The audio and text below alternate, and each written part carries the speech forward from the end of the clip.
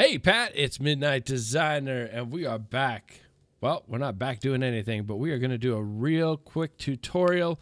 I had mentioned when I played with Joe the Pirate that we had come up with a way for us to move game player files from one world to another without having to mess with anything crazy. And it allowed us to bring stuff onto a different world. And it allowed us also to leave that world with the stuff that we acquired, including experience and things of that nature. So let's do that real quick.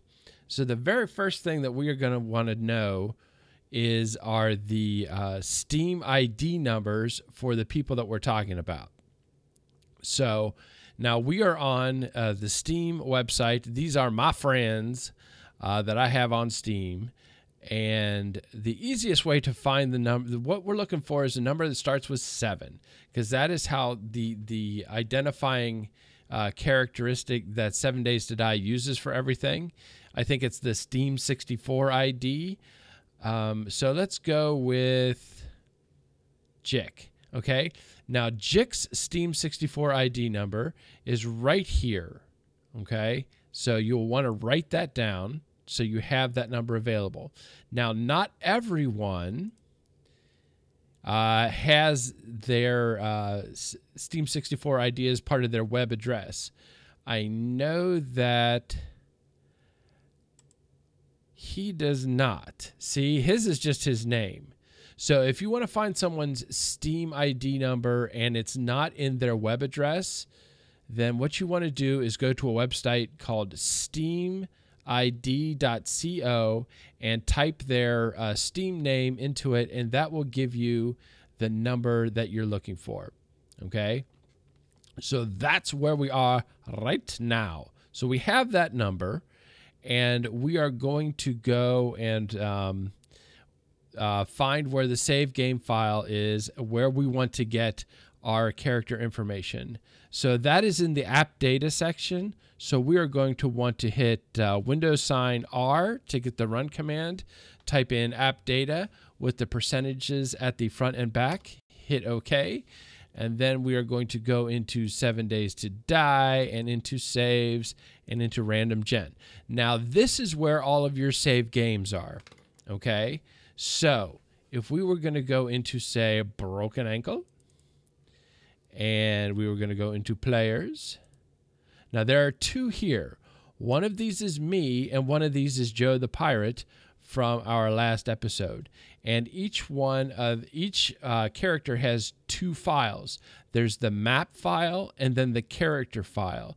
Now, if you're moving from one game to another that does not share the same seed, I highly recommend just copying over the character file, not the map file. So let's see here. Let me go back and figure out which one is mine. So I'm the one that ends in 6.8. So if I make a copy of my 6.8 file, and I put it in my backup copy of replace file, and I put it in my backup copy. Now, if I run the game, I turned Steam off, so this will take a second. So if I run the game, if I go into either Broken Ankle 12 copy or Broken Ankle, both of those should have the character that I'm looking for. But hold on for a second. Let me get 7 days working. Okay, now we're back. So if I go into, this is my Broken Ankle world that I'm using as my single player world. So here's the main single player world. Now if I go into here,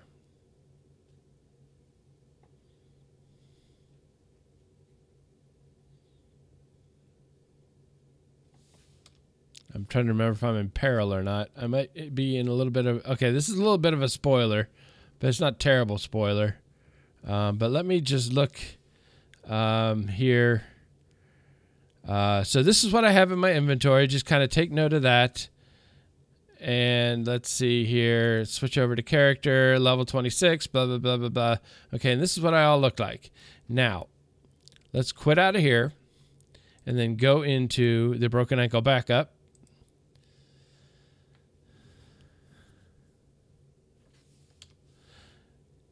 Now, oh, wait. We're in the same spot. Oh, I guess that it records your position. Let's fly for a second. It records your position, so you will be in the same spot that you were in the other world. Okay? So that'll be something to bear in mind. So you're going to want to know the coordinates that you were in on the other world. But check this out. Level 26, all this, I can assure you that my test world guide did not have all this stuff. It is identical to what we had in the other world. And then when you're done playing with your friend, as I am clearly done right now, when you're done playing with your friend, let's get out of here. You will just copy your character file, this one here, the TTP file, back to the game save of your regular world. Now, this will work exactly the same way with servers. If I can pull up, just a second, I will pull up my my broken ankle server stuff.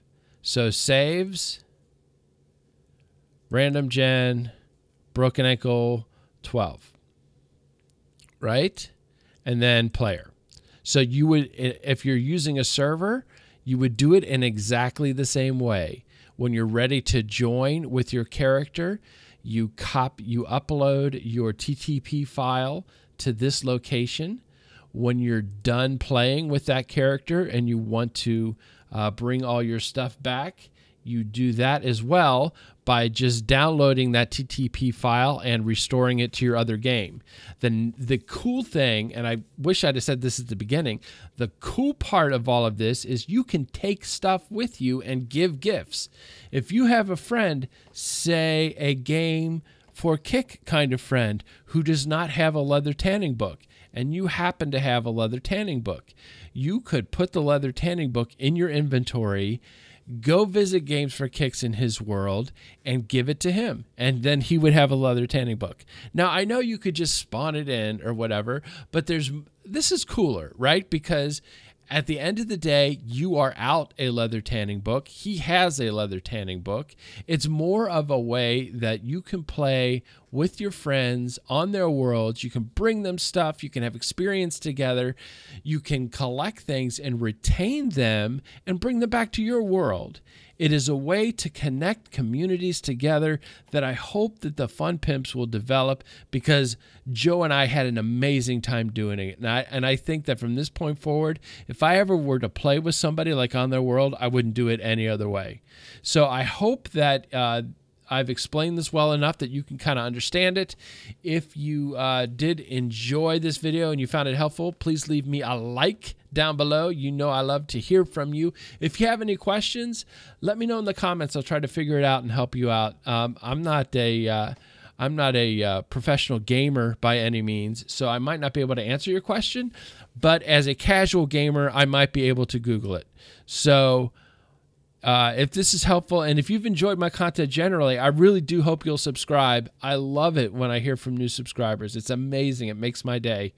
But that's really all I have on this topic. Stay in touch. Thanks for watching, Pat, and have a great day.